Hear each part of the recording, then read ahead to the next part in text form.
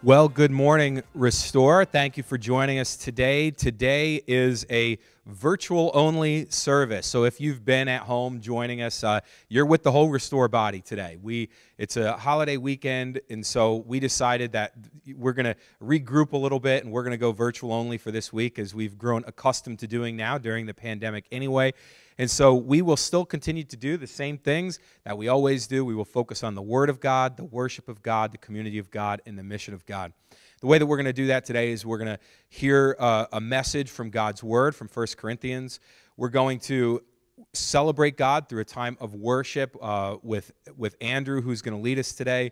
We're going to hear what God is doing in our community through a time of announcements, and we're going to encourage one another to live on mission. So as we get into the service today, let me pray for us. One thing I wanted to remind you of right up front is that we will be taking communion today. So if you don't have the elements already prepared, maybe take some time before we get there after the sermon to just grab some bread from the kitchen, some juice, or something that you can use to signify the body of Christ and the blood of Christ. Let me pray for us as we continue in worship. Father, thank you for all that you've done for us. Lord, even during times of distress, during times of difficulty, we know that there is so much more that you've accomplished in your name, that everything we've gained in you is worth so much more. Lord, it's easy for us to lose sight of that. It's easy for us to miss all our blessings, but we're so thankful for all that you've done, for this church, for this building, for the communion that we get to celebrate today. Be with us, Lord, in all we do. In your name, amen. Good morning, Restore. Thanks for tuning in. Would you please join me as we sing some songs this morning?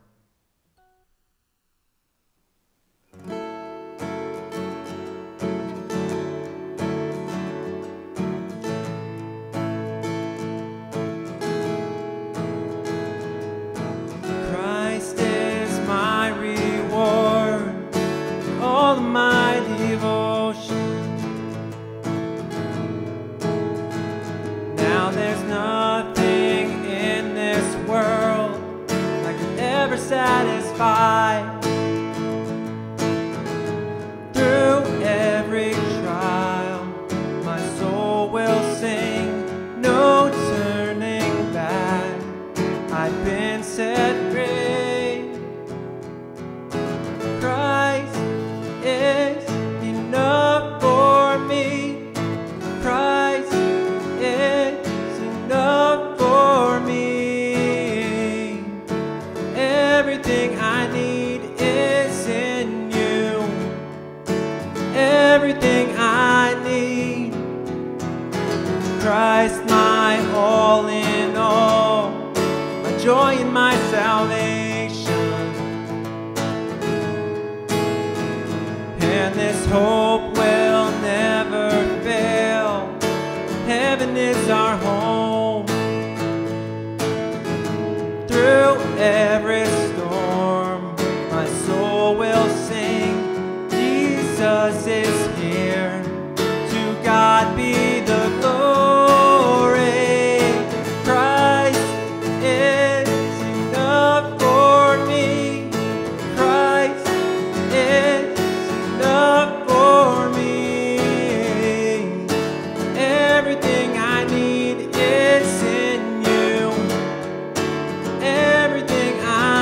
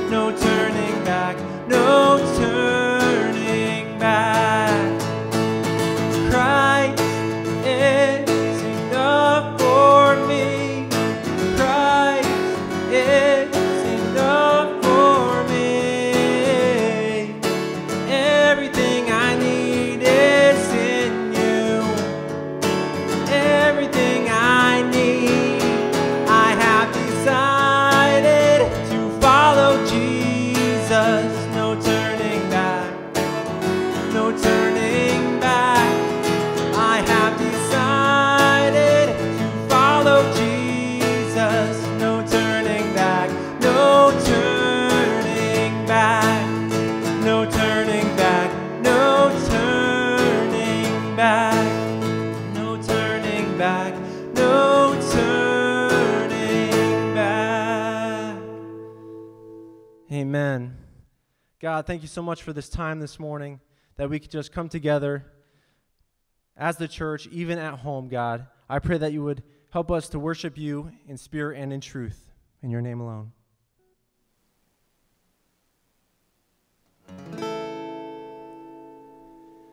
Through every battle, every heartbreak, every circumstance, I believe you are my fortress.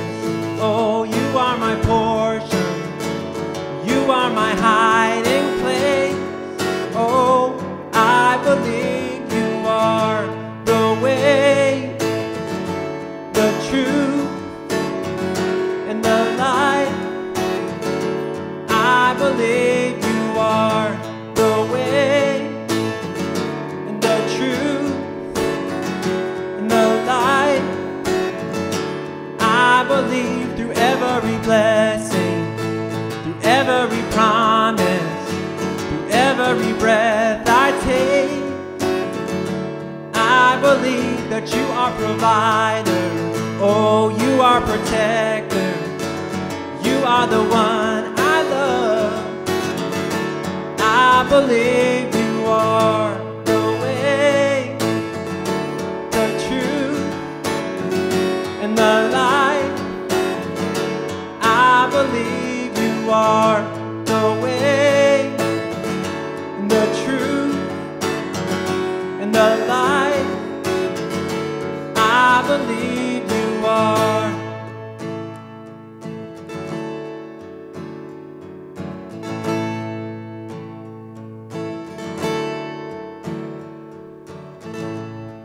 It's a new horizon, and I'm set on you. And you meet me here today with mercies that are new. All my fears and doubts, they can all come to, because they can't stay long when I'm here with you. It's a new horizon, and I'm set on you. And you meet me here today, mercies that are new. All my fears and doubts, they can all come to, because they can't stay long when I believe you are the way, the truth, the light. I believe you are the way, and the truth, the light. I believe you are the way, the truth, the light. I believe you are.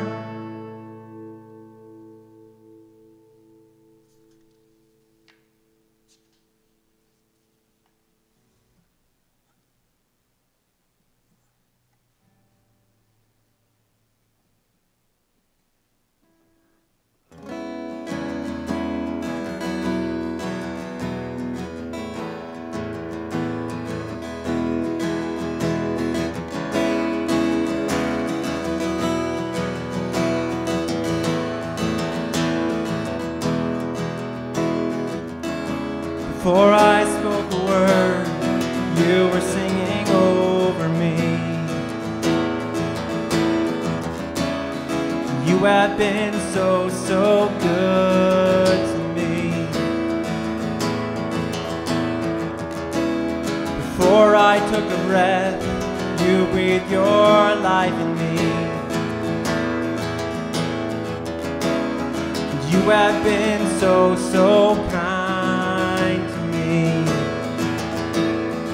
Oh, the overwhelming, never-ending, reckless love of God. Oh, it chases me down, fights till I'm found, leaves the 99. I couldn't earn it, I don't deserve it, still you give yourself away.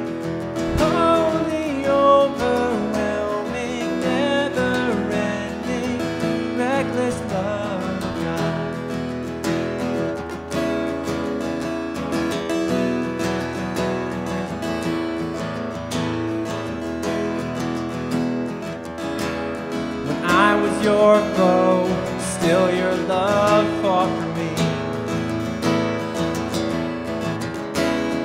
You have been so, so good to me.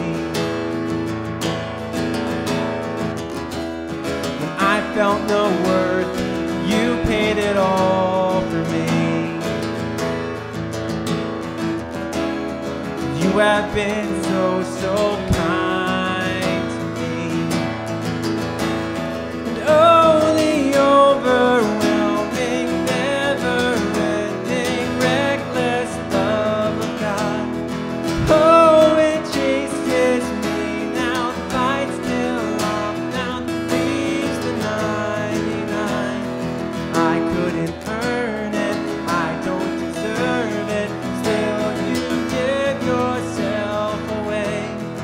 Oh, the overwhelming, never-ending, reckless love of God. Yeah.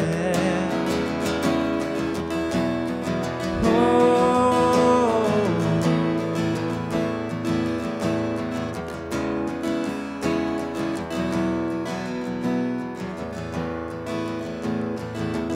There's no shadow you won't light up, mountain you won't climb up, coming after me. There's no wall you won't kick down, lie you won't tear down, coming after me. There's no shadow you won't light up, mountain you won't climb up, coming after me. There's no wall you won't kick down, lie you won't tear down, coming after me. Sing it out. There's no shadow you won't light up, mountain you won't climb up, coming after me. There's no wall you won't kick down, lie you won't tear down, coming after me. Oh, the overwhelming, never-ending, reckless love of God. Oh, it chases me down, fights till I'm found, leaves the 99. Still you give yourself away.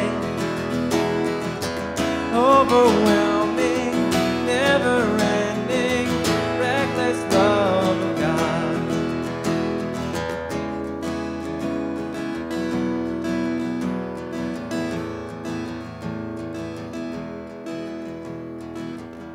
There's no shadow you won't light up, mountain you won't climb up, coming after me. There's no wall you won't kick down, lie you won't tear down, coming after me. There's no shadow you won't light up, mountain you won't climb up, coming after me. There's no wall you won't kick down, lie you won't tear down, coming after me. Oh, the overwhelming, never-ending, reckless love of God. Oh, it chases me down, fights till I'm found, leaves the 99.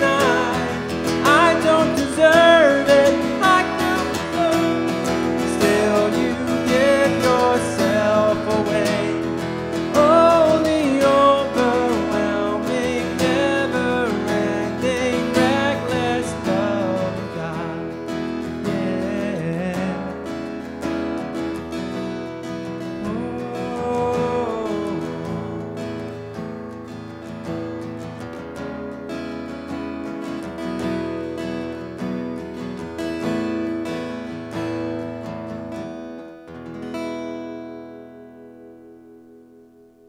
Well, this is the time where we talk about what's going on in our community, and I wanted to draw your attention to two things this morning. The first is, and I forgot to mention this last week, but throughout the month of October, we're going to have a food drive going on for New Hope. Now, we're looking for very specific items. We're looking for turkey gravy and stuffing. New Hope is beginning to put together supplies for the upcoming Thanksgiving season, and as you can imagine, during this global pandemic, there will be perhaps more people than normal looking for extra assistance to have a special Thanksgiving celebration. And so we are being challenged, and I want to challenge us that we want to get 100 turkey gravies, 100 stuffings, enough stuff to put together 100 meals. So next time you're in the store, grab stuffing, grab turkey gravy. We'll just keep bringing it here to a table, and that food will be delivered over to New Hope. So please keep an eye on that. Remember to do that throughout the month of October. The second thing that I want to talk about is our continuing services. You know, when we put together our regathering plan, we said that in about October we'd be moving into phase 2, which would have us coming inside. Well, you know what? The weather's been so great, and it's been so great having outdoor services that we're going to hold off on phase 2, and we're just going to keep staying in phase 1, which is gathering outdoors. We have unlimited capacity. The weather has held up, and so as long as we have nice enough weather to keep meeting outside, we want to keep doing that, and we'll move to phase 2 at some point in the future if the weather just gets too bad for us to keep meeting outdoors. Now, I want to thank you all again for those of you who continue to support Restore financially. You know, we could not make it through a period of time like this if we had additional stressors, like wondering whether we can keep paying our bills, or for those of us on staff, whether we can keep getting paid. And so we're so thankful that you continue to support the church and that we've been able to make it. And, you know, if you haven't been supporting the church because you can't, we understand that as well. Or maybe you just forgot to move your giving online. You can always do that at donate.restoreworship.org. And I'm going to pray for the offering and just in our gratitude and for the gifts that we've received, and pray that God would use that even beyond what we could imagine. Father, when we give, when we bring to the table, when we bring forward the small offerings that we have, Lord, a percentage of what it is out of all that you've given us, we expect and trust and hope, Lord, that you will use those resources for greater kingdom growth, that you will do more through those gifts than we could have ever imagined. And so we pray, Lord, and continue to pray that for our church, that we would use whatever you've given us as individuals and families and as the larger community, that we'd use whatever you've given us for maximum glory, for maximum impact, for maximum kingdom growth. Be with us, Lord, in all that we do. I pray this in your name. Amen.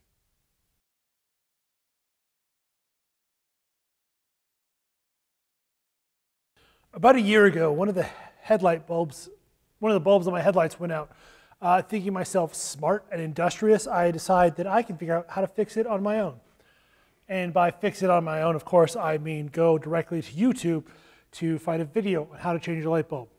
Unfortunately, every video I clicked on involved someone telling me their life story. And, hey, what up, light bulb gang? Make sure you like and subscribe so you never miss another light bulb. So I do what I think we've all done in this situation. I skip around until I find the part that I think I'm looking for, the part that applies to me. The same thing happens when you look up a recipe, you Google cookies, click the first link, and you start reading about how harsh the winters were in the mountains of Tennessee. It becomes second nature. We skip through the parts we think are unimportant to just find the nuggets that we like. The problem comes when we skip parts that are actually very important. Replacing the light bulb in my car should take maybe 5 minutes, probably faster if you've got smaller hands than me. But I missed a step in my skipping around, and the job took much longer than it should have. Regrettably, skipping to the parts we like is something we do as we study the Bible as well. As Christians, we love to dwell on the super encouraging parts of the Bible. God so loved the world that he gave his only son. I know the plans I have for you, and so many others. But we tend to skip, or at least lean away from the parts that call us to leave our comfort zone or actually do something with our faith. The passage we are going to look at today, 1 Corinthians 13, might be one of the most well-known passages. People who have never darkened the doorway of a church have heard this passage. And like so many online instructions, we run to the part we like rather than engaging with the entirety of what is being taught. Let's pray and we'll jump in. Father, as we look into your word today, let us see things in a new light. Let the meaning of this passage permeate our hearts and minds. Let your words be a call to action for us today as we seek to embrace the love that you have called us to. And let us be the ones that love others as you have loved us. As I said, this passage is pretty well known, or at least the 4 verses from it. If you've been to 3 weddings in your life, it's a safe bet you've heard those 4 verses at least twice.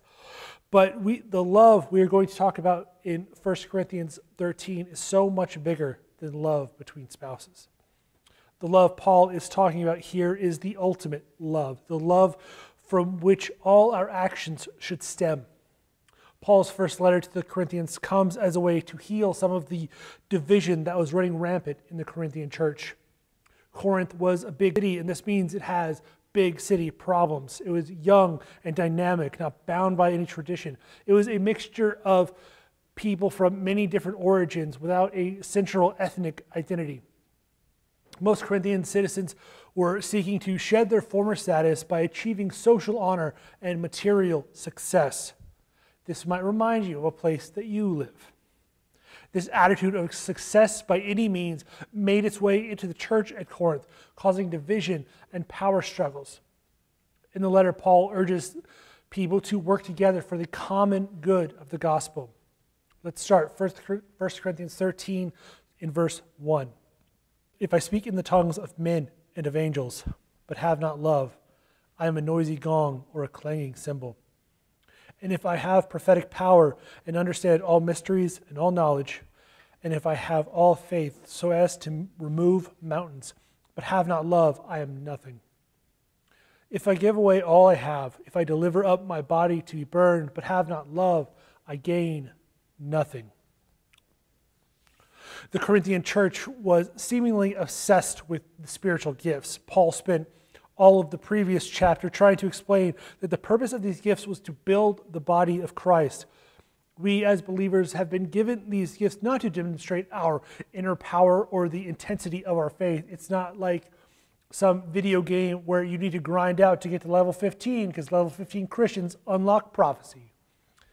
This idea probably comes out of pagan worship rituals, thinking that if I sacrifice enough to this idol, the rain will come or my crops will flourish.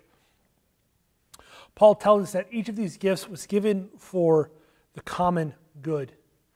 We each get a piece so that we can work together as one body and point others to the glory we have seen.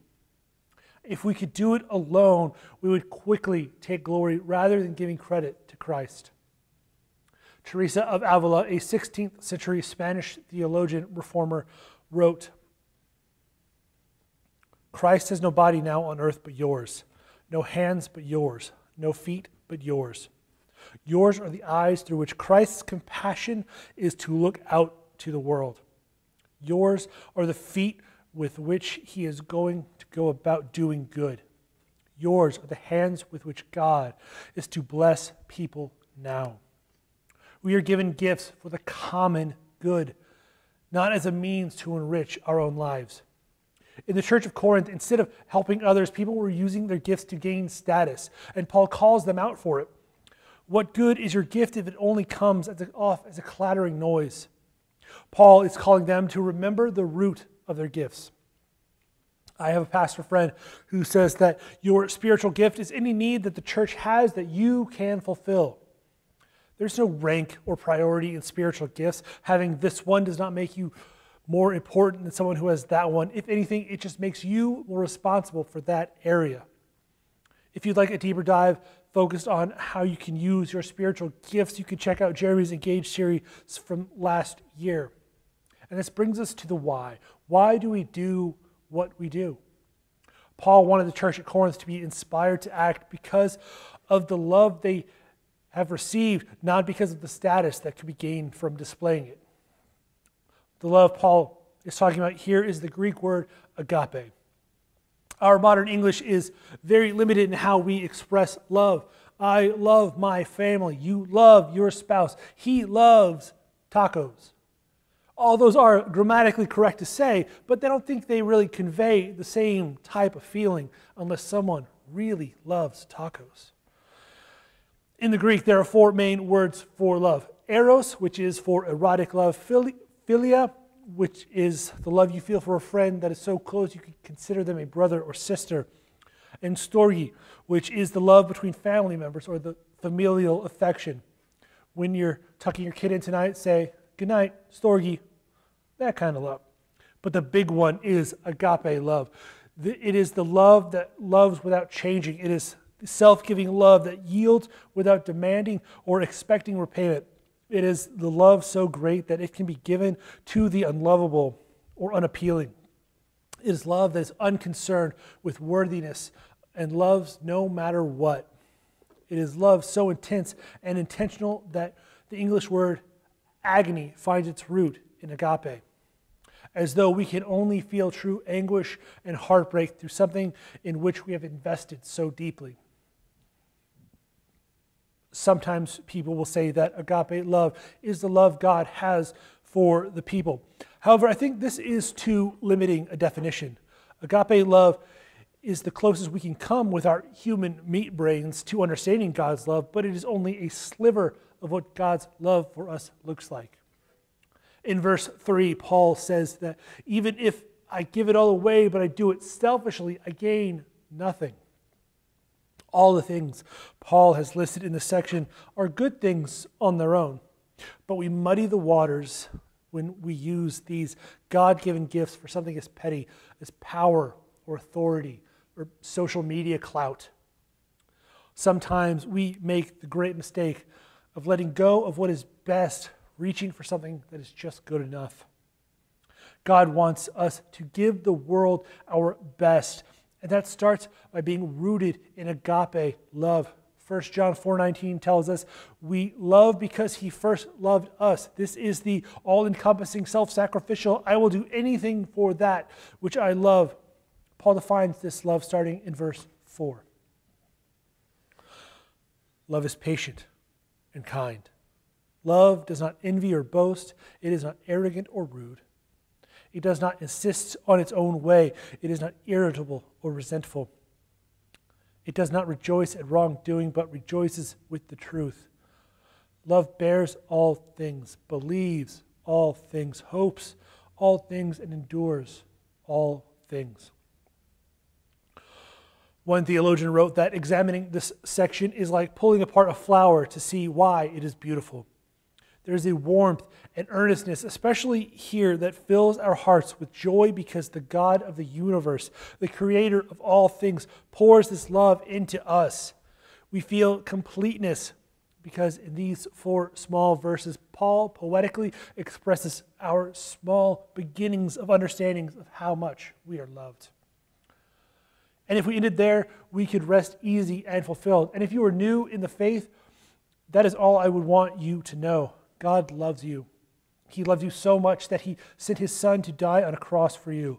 And as far as the gospel goes, this is all we need. And it is enough to start your journey of faith. However, if you have been on this journey of faith for some time and you consider yourself a mature believer, then you must embrace that this is not just a simple definition or a reminder of the gospel. This is a call to action.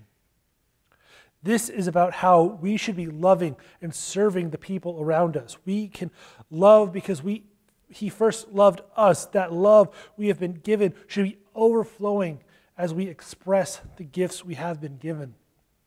Our means of acting as the body of Christ. Let's walk through this carefully. Hopefully, as we dissect this flower, we will still be able to see why it's even more beautiful than we originally thought. The first thing to notice is that Paul avoids the lofty, ethereal concepts of how love feels. Agape love actually has very little to do with emotion, as much more to do with self-denial for the sake of another. He isn't trying to get us to understand what it's like to be loved. Paul starts by giving us 2 things. Love is patient and kind. Patience is probably the easiest concept for us to understand as a concept, but it's also one of the hardest to unfold into our lives. You'd think it would be easier considering how often our patience gets tested. Being patient is the worst. You have that annoying person at work or getting stuck in traffic, a kid throwing a tantrum, that lady at the self-checkout who's only buying produce and then wants to pay by check. All these things that wear on your last nerve, it's enough to make any of us act in a less than loving way. A more old-fashioned, some of your translations may say it this way, love is long-suffering. There's a subtle elegance to describing patience as long-suffering. It expresses how, as Christians, we are able to take a long view. This is the patience a parent has with a child. If you've been responsible for a child between the ages of 2 and 4, then you know there are days when you are ready to throw in the towel and just give up. But we don't. We love them anyway. We stick with it because we know that this phase is only temporary, and we are invested in seeing the person that this child can grow up to be. Love allows us to focus on what's down the road rather than being stuck in the here and now. Jesus fully expressed this. While we were yet sinners, Christ died for us. He didn't wait for you to turn things around or be worthy of his love. He knows all of who you are now and loves you anyway. He knows the person you could become and invites you to pursue a closer walk with him so you can reach it with him together. If we can embrace even a fraction of this love, it makes it so the small things that test our patience don't need to ruin our day. We can forgive because we know that we are forgiven. This ties into love being kind. Kindness goes beyond general politeness. It involves actively working for the good of another person, even a person that annoys you. Where patience is an internal struggle, kindness is a choice. We can feel impatient and annoyed in our heads all day, but still act with kindness toward the person that is causing us that struggle. Perhaps kindness is the most important thing we can think about these days when it feels like everyone has forgotten how to do it. How can you show kindness to someone that picked a different political team than you? How can you show kindness in the midst of our pandemic? How you know all the ways you have been forgiven? How can you take that extra second to react in a better way? Paul continues from here to the 8 things that love is not. Love is not envious, proud, arrogant, rude, cliquish, touchy, suspicious, or happy with evil. Normally, we could have an issue with this phrasing because it's really hard to define something by what it isn't. What does a car look like? Well, it doesn't look like a tree. That is not a very helpful answer. However, what Paul is doing here is showing us a number of red flags, things that might masquerade as love or things that we might use as love as an excuse to do. These things take over love's place and get us to accept or express something that is less than God's best example of love. All these things make us find our completeness in something other than God. When we are envious, we look for our completeness in things that other people have. Envy creates in us a spirit where we become the authority on who deserves what. Instead of rejoicing with those who are rejoicing out of love, envy causes bitterness. Pride or arrogance is another one that we need to actively check ourselves against because it's so easy to fall into. Love is content working anonymously. Beautiful things don't ask for attention. Unfortunately, performance and being seen doing good can become more important than doing the actual good. I heard a story from a youth pastor friend of a kid who got removed from a mission trip because they were only going to increase their social media statistics. The love we receive should be an almighty motivation. The love of God is big enough, and when we can be right-minded, we know that any glory accumulated should go towards heaven and not for us. Paul wants us to examine our motives. He wants us to ask ourselves, why do we do what we do? And further, are there things that we maybe should stop doing? We all have something that our all-encompassing agape love will go towards, but they aren't always positive. In John 3:19, it says that people love the darkness. Their agape was focused on sin. How can you direct your agape to positive ends that benefit those around you? Out of love, can you let someone change lanes on the highway? Out of love, can you let someone be wrong on the internet? Out of love, can you release that grudge you've been holding on to for just a little too long? When we make an effort to remember the way we are loved by God, it helps the little annoyances of our day pass out of our focus. And from that ember of love that we hold in our hearts, we are able to share love with the people around us and the rest of the world. Paul concludes this section by telling us that love bears all things, believes all things, hopes all things, and endures all things. It's too bad that Paul says all things, because all things really means all things. When we show love to someone the way Christ showed love to us, we are called to love the whole person, all of them, not just the parts we like.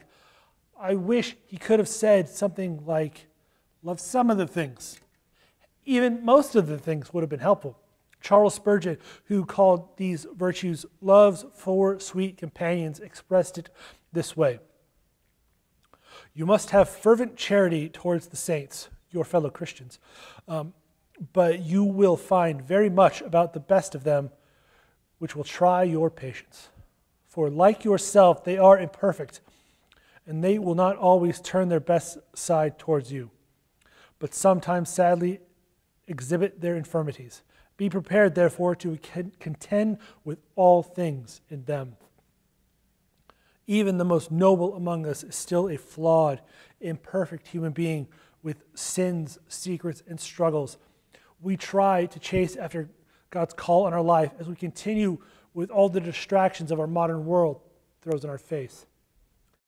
It is in remembering our own human imperfections that we show grace to the people we interact with. Life is hard, and I hope we can show the same grace and forgiveness we show to ourselves. Like the modern proverb goes, we judge ourselves by our intentions, or we judge everyone else by their actions. I hope you can contend with the all things in others as God contends with the all things in you. How can you show a little more love to your family, your friends, the people you interact with? Paul points out things that we already know. The trouble comes when we need to act on it. As believers, we have access to the greatest love of all, and it is from that love that we should act. There will always be things that test our patience.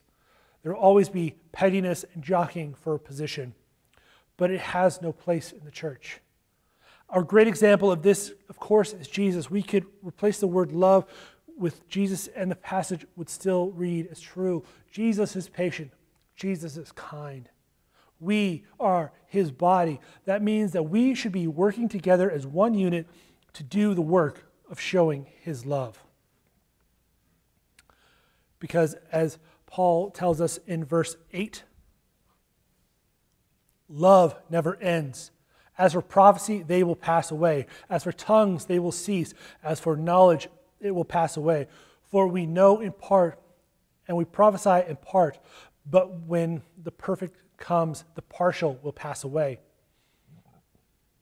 In the Corinthian church, gifts like prophecy and knowledge were seen as the heavy hitters. And why not? Who wouldn't want to know more things than other people know? But Paul wants us to focus to be on the temporary nature of our gifts. Our gifts are just containers, and love is the work. There's a time in the hopefully near future when Christ will return, and all these gifts will no longer be needed because we will have access to the source. As we've seen in the book of Esther these past few weeks, the gifts you have received are given for such a time as this. Not for a time in the future, not for a time when you're totally ready, a time like right now. Have you ever felt that tug on your heart to do something that you weren't sure why? We all have things we're good at, things we like doing, and often our gifts will grow out of those areas. But we also have things that we are called to do, and whether we are confident in our abilities or not, we are the ones called to that need. We can feel tempted to wait for perfect moments to volunteer, to express our gifts. Unfortunately, the perfect moment to serve is when the need arises, instead of when you think you're ready to move. This is what it means to be mature, choosing to do things because they need to be done, not just because of the bonus you might receive. Paul gives us an illustration starting in verse 11. When I was a child, I spoke as a child. I thought like a child. I reasoned like a child. When I became an adult, I gave up childish ways. For now we see in a mirror dimly, but then face to face. Now I know in part, then I shall know fully, even as I have been fully known. Do you remember thinking like a child? I remember seeing my brother's paycheck from one of his first jobs. I was probably 13 at the time. It was for $248. Clearly, this meant that my brother was now rich. That's like $6,000 a year. Time to buy a sports car and drive it to the moon. We're ready to go. When I was a kid, the fridge was magic, and about once a week, new food would appear inside it. Dishes and clothes got cleaned and put away. I don't know how it happened. It must have been magic. Then a few years later, I got my own job. A few years after that, I got my own apartment. And all the while, learning about taxes and bills and all the other garbage that we have to deal with being an adult.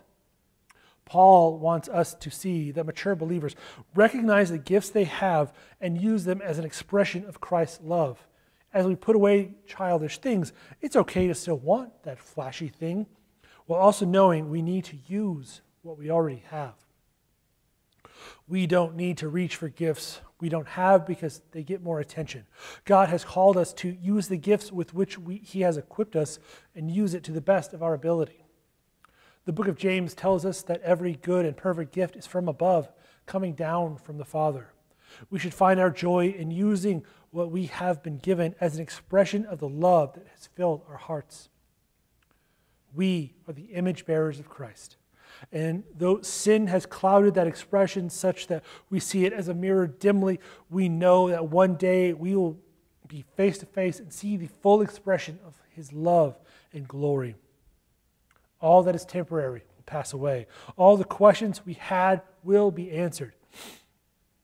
All that we know in part now will be known fully. What are the childish things that you need to give up? And Paul wraps up this chapter in verse 13. So now faith, hope, and love abide, these three. But the greatest of these is love. In the Corinthian church, Paul saw that what people were pursuing was power and authority. They were misinterpreting and warping the gospel to make it fit their earthly desires. However, the greatest pursuit of Christian life isn't miracles, signs, or wonders. What we are called to pursue is faith, hope, and love. These are not flashy or glamorous. They are simple to state and hard to master, and greater than any single spiritual gift could be. The gifts are precious and given to us through the Holy Spirit, but they should never be the goal of the Christian life. All things, everything we do should find its root in love. The greatest of all things. Love motivates and inspires. Love allows us to push past the need for reward or recognition. We give love and have love and share love. Bigger than romance, bigger than family. Love is contagious. By heeding Paul's words and Christ's instruction, we can start a revolution and revival as people see Christians that try to solve problems by being loving rather than being right. Who can you love today? Let's pray. Father, you have given us the highest calling of all, to love those around us, even when we feel like they may not deserve it. Let us be the ones that can love because you first loved us. Guide our hearts and our motivation as we go through our daily lives. Let us be the ones that can put away our selfishness in pursuit of your great mission. Father, we can only do this with your help. Be with us now as we go through our lives. In your name, amen.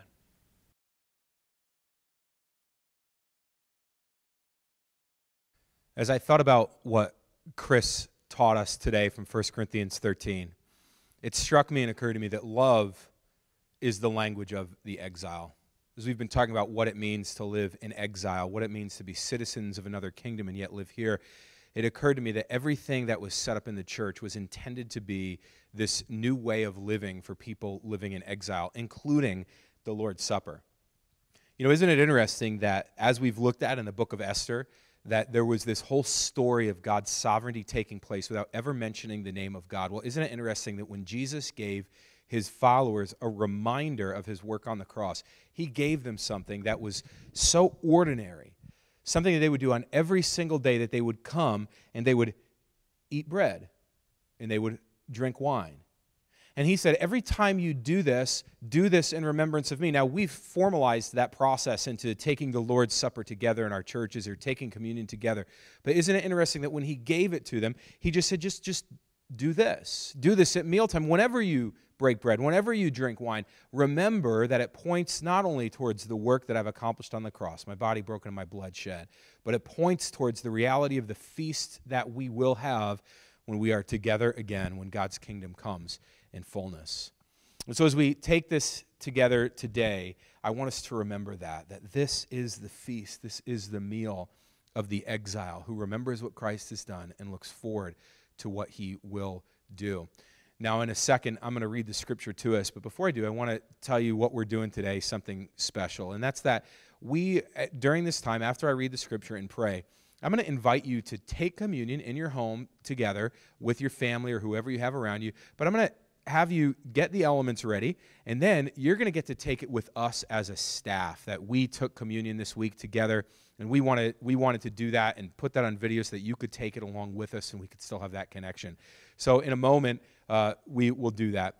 When we come to the Lord's table, we come to a place that everybody is invited to. There's only one way to take it in correctly, and that's if you come forward and you think that you have it all together, that you don't recognize that Jesus' body broken and his blood shed was for you. We need to lay everything down.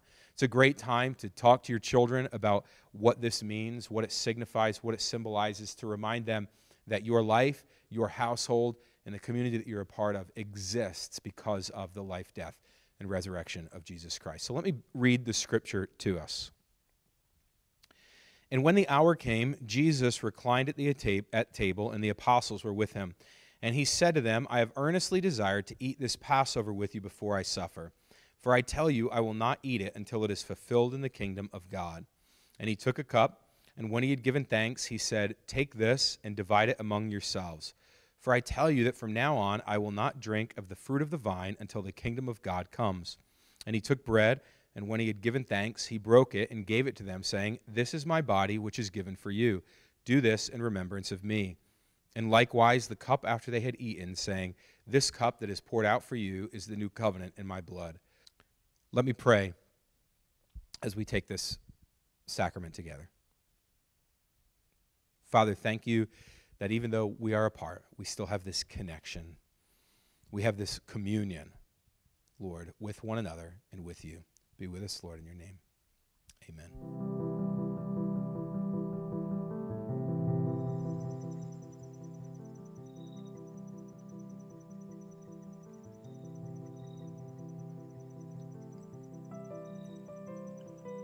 The body of Christ broken for you.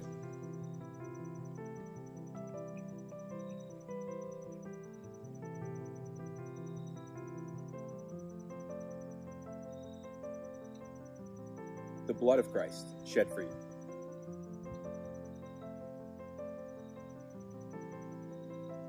Let's pray. Father, thank you that we can gather as a body, even if it's virtually.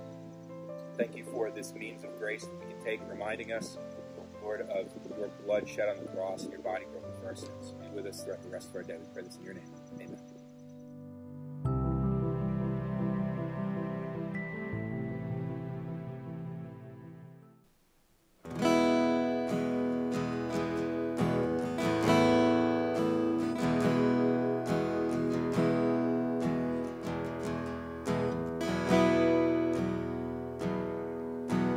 Amazing grace, how sweet the sound that saved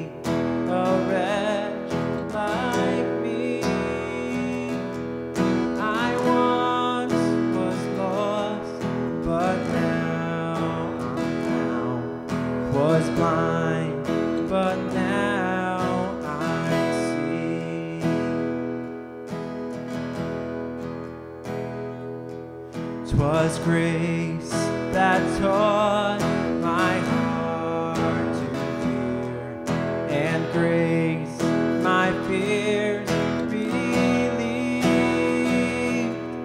How precious did that grace appear, the hour I first believed. My chains are gone, I've been set free. My God, my Savior, has ransomed me. And like a flood, His mercy reigns, unending love, amazing grace.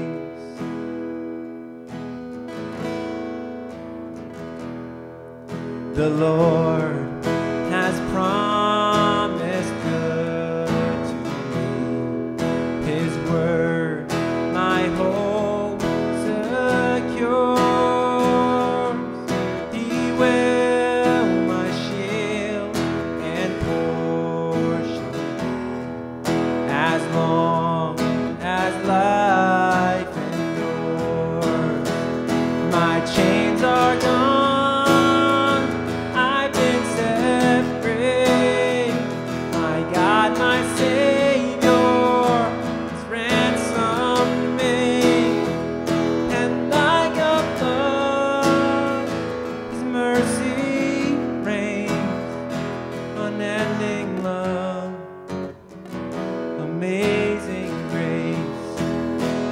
My chains are gone, I've been set free. My God, my Savior, has ransomed me. And like a flood, His mercy reigns, unending love, amazing grace.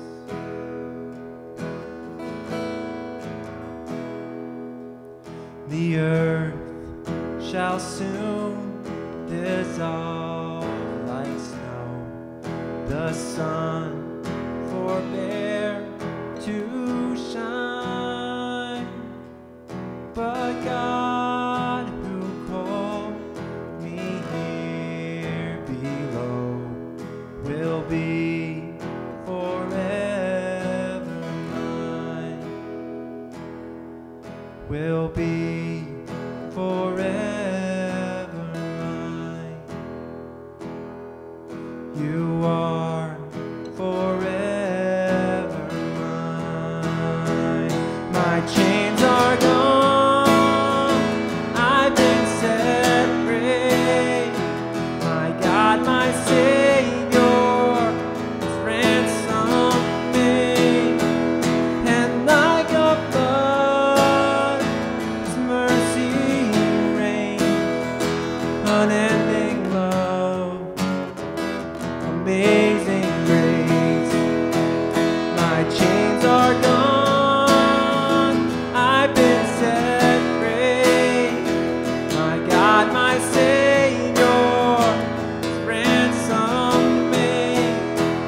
And like a flood, His mercy reigns, unending love, amazing grace.